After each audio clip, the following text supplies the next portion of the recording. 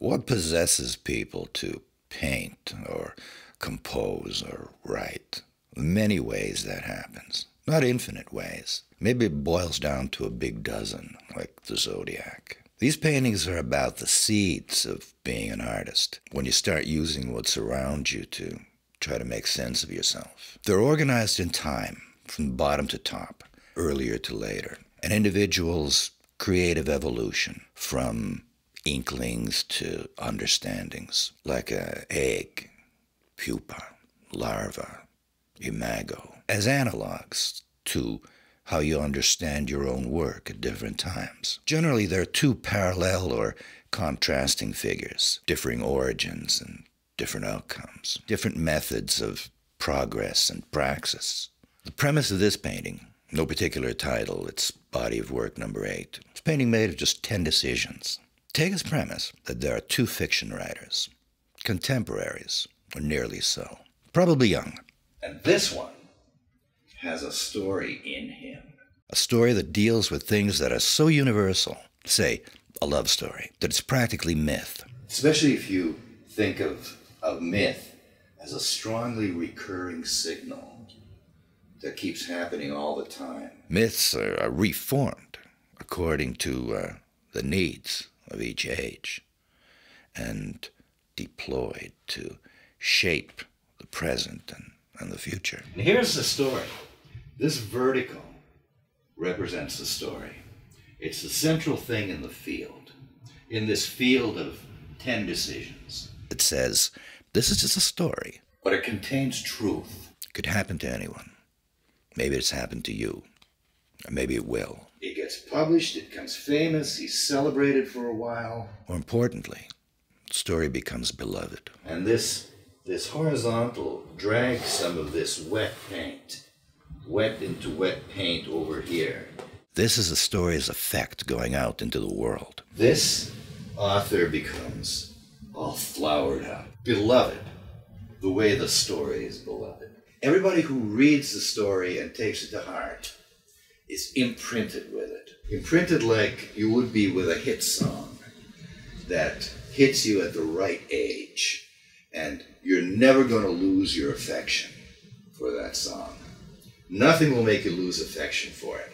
Not time, not even getting wised up. Whether the artist repeats the trick or is ever heard from again is irrelevant. The work is imprinted, and here the artist stays. This author has complex feelings about the story. These feelings obsess her. She loves the story, probably. Just as likely, she sees it as something that challenges her own creative impulse. She feels that something in the story has established a change in the way this old story can be told today. After all, every generation acts like they have discovered love and death. And they're largely correct in this assumption. Nobody before them has experienced love and death quite this way. She might have thought that this is a story that has changed the game. It has moved the goalposts of art. Everything that comes after this is going to have to take this story into account. You can't act as if it never had happened. You can go in the direction of that story, or you can oppose it, but you can't ignore it. You can't pretend that it never happened. But still, maybe this one feels that this story isn't deep enough. It contains contradictions. Or maybe it doesn't contain contradictions enough. It could be more story. It needs to be fleshed out with psychological nuance. Or it could be more true. Or it could be more book. So she writes that story, taking the elements that move and obsess her and enlarges them through her own sensibility. This horizontal is hers, and it has a different signal from the other story. This new story is closer to a more embodied work of art. It doesn't sell very well. It's a heavy read. But it becomes anthologized and studied and taught as an exemplary work.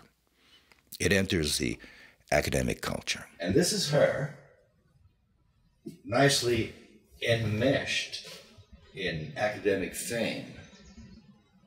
Maybe Proud, of course, but maybe a little doubtful that perhaps this was the only art that she really had in her, that this creative renovation job she did was maybe her real shot at her creative life. Or maybe it was that this was actually the art that she was intended to evolve into, the art and the self. This artist ends up carrying a big sack of love. This one ends up carrying a sack of respectful scrutiny. And just like those characters in myth who die on Earth but are transformed into constellations, this one has love, this one has scrutiny.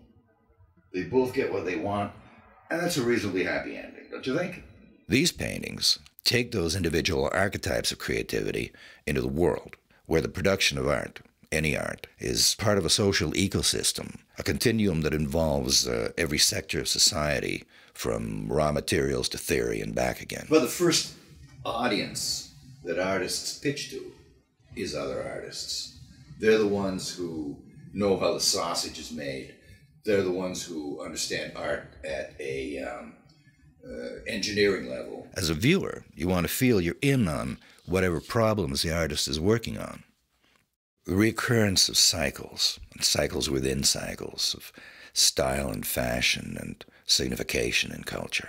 The marginal becomes the mainstream. The end of a style presents itself as the opposite of the beginning. So this is about those cycles, especially as they relate to styles of art. You know when a style or work becomes not just popular, but inevitable. It's when you get what the thing is about without having read the book, seen the movie, heard the music. The past is unpredictable.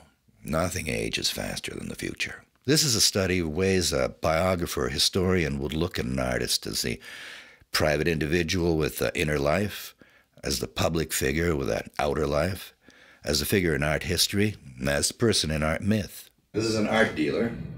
This is a buyer putting his money on the table. And this is the stable of artists. This is kind of let's see, a bit of a nut, but with an academic reputation, signified by the footnote. An intellectual, a young bad boy, an aging bad boy, a new age mystic. An academic surrealist with, or a surrealist with an academic reputation, which is signified by the footnote. These paintings are concerned with how people experience the creative instinct differently. It's creativity through method, structure, objectivity. Art as an escape from personality. Creativity through novelty, subjectivity, self-disclosure. Art as an escape into personality. Creativity through rebellion and irrationality, sex, drugs, and rock and roll style. Creativity through a persona, using the self as a symbol around which is woven a mythology. Creativity through cultivation of a receptive attitude, which, like the seasons, has periods of barrenness and fertility. Creativity is a utilitarian process of invention and puzzle solving. A small bit of inspiration, a large bit of perspiration. I'm always trying to let the painting be a little smarter than I am. So I'm always kind of chasing what it means. You should always let the work be a little smarter than you. That's art's only real hope for an afterlife.